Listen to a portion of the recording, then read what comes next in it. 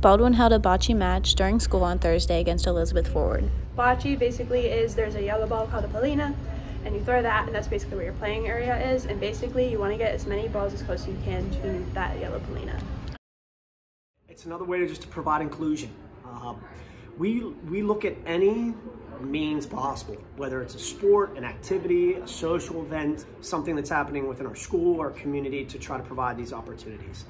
This is just another way that we can show that, through some adaptations, inclusion works. Elizabeth Forward coach talks about how bocce is more than just a sport to these athletes. So it is more to a sport because the friendships that they get to build on a daily basis are so rewarding, both for the athlete as well as the partner, because they wouldn't have those friendships unless they were a part of the class and the activity.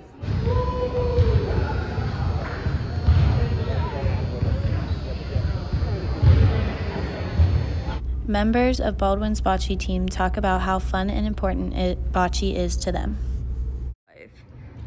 Bocce is actually a pretty big part of my life. It's great because it brings all the kids together, all grade levels, all different types of kids, personalities, and it's fun. It's a fun game. How's that? Yeah, it's fun, and I think it's a way of just promoting inclusion. There's various ability levels on our teams, but and I think that's what we strive for, is to provide inclusion for anyone regardless of ability level.